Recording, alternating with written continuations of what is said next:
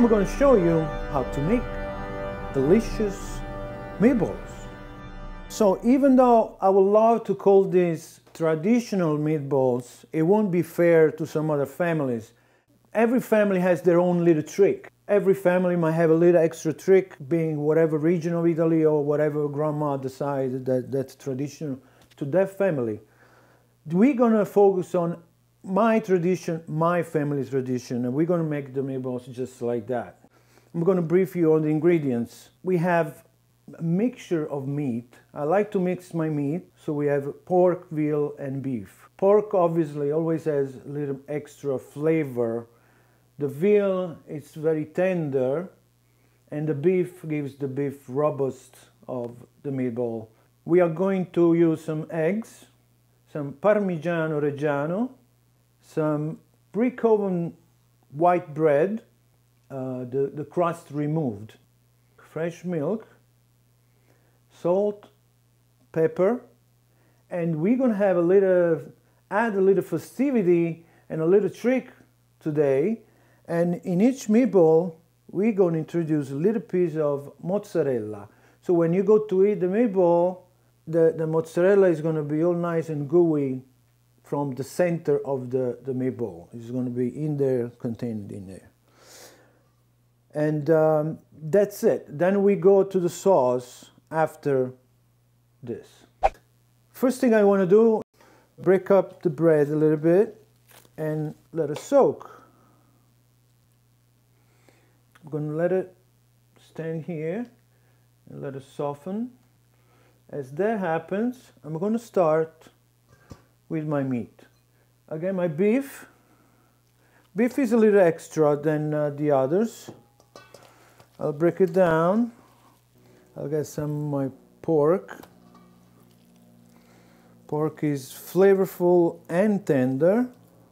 You can see the difference of the beef that gives more resistance, while the pork is a lot more break apart.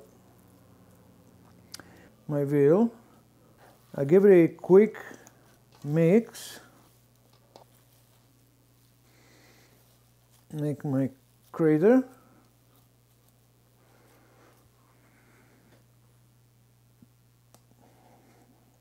I'm gonna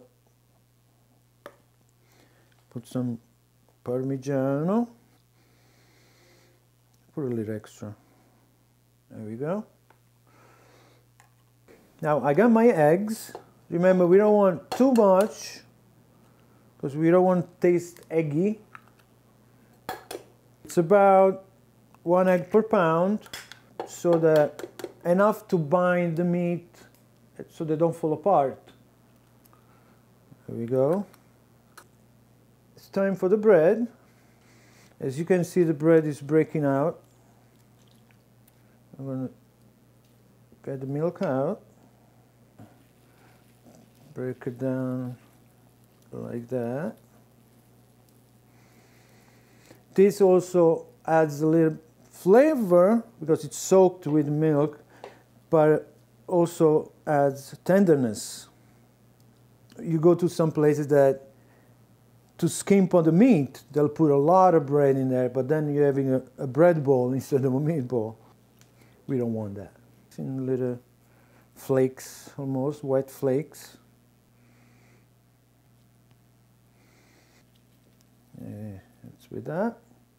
We are going to season, not too much salt, because we're going to season also the sauce. So I will go 1, 2, pepper, 1. That's it. I'm ready. This is the fun part. I'll break the egg just like if I was making an omelette first. I mix the white and the yolk in the middle there with the bread. And then I kind of pinch the meat and I add a little at a time. And then as I'm mixing, like if you're making the dough, once in a while I'll pick up. This is not something you want to do with spoons and be too afraid of touching. You need your hands. As long as your hands are clean before and after, everything is fine. See, everything is exactly, wherever you go, it's all the same.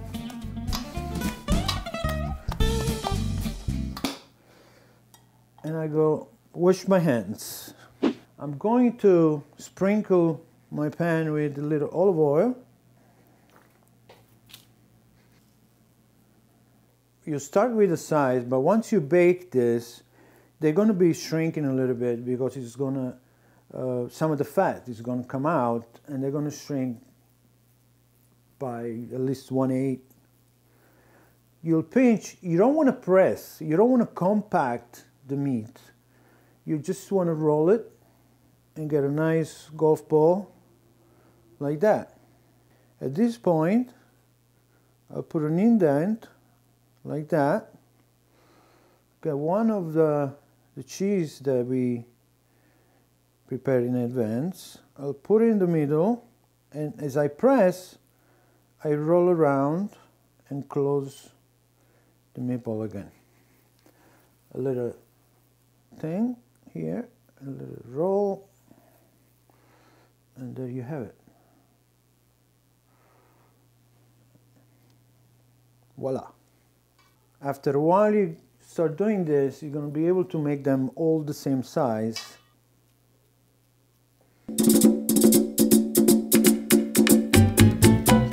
Alright, we are ready to go to the oven. I'm going to sprinkle a little, just a little bit of olive oil on top to get the whole process started. I got my hot oven in 350, it's already pre-warmed. Put them in, and bye-bye for now to the sauce. Now that the meatballs are in the oven, we go ahead and prepare our sauce. It's going to be, in this case, a simple tomato, garlic, basil sauce, because we want to taste the meat, we want to taste the cheese.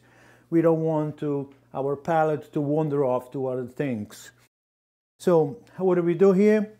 Sprinkle some nice good olive oil. Always get the best and use less instead of get not a good olive oil and have to use tons of it. So I'm going to have a medium-high heat.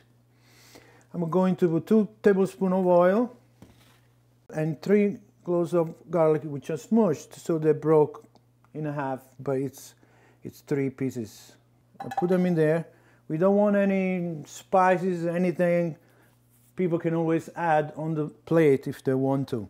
I'm waiting until the garlic gets a little bit toasty, not burned, but toasty.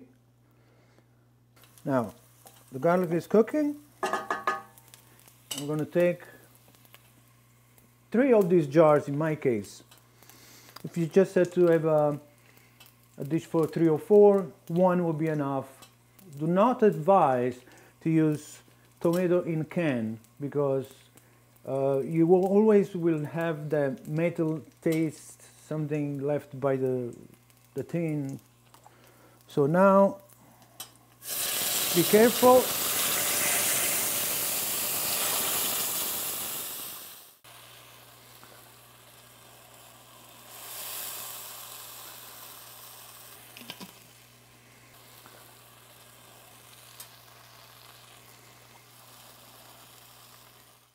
As this cooks, I'll plan what else is coming with this meal today. I prepared some sauté eggplant. The meatballs go on the side as a main course. So to add a nice touch, after I have the pasta in the sauce, I'm going to sprinkle some of this crunchy eggplant on top with chiffon basil, little basil leaves, and believe me, I don't think I need to add much. Now, I'm just going to let this go for about 40 minutes. So the tomato starts, the water starts evaporating, the flavor concentrate. And remember, we still want to cook a little more once we add the meatballs. So I see you in about half an hour.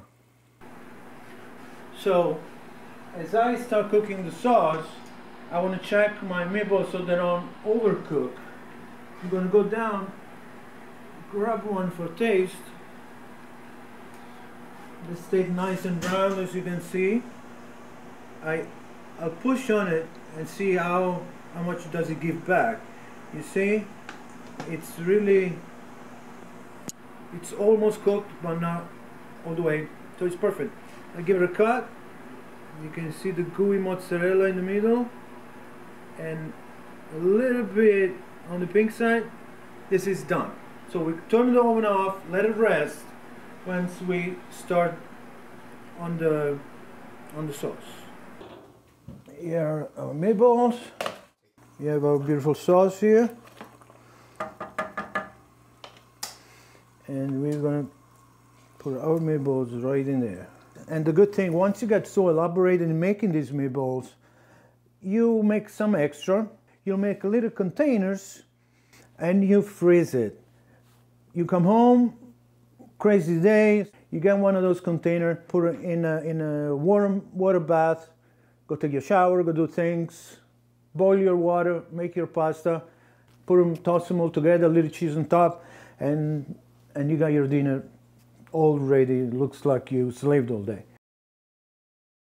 We're just going to leave the meatballs in the sauce long enough to finish the cooking inside, about 10-15 minutes, while the pasta boils. And the whole dish should be, at that time, completed.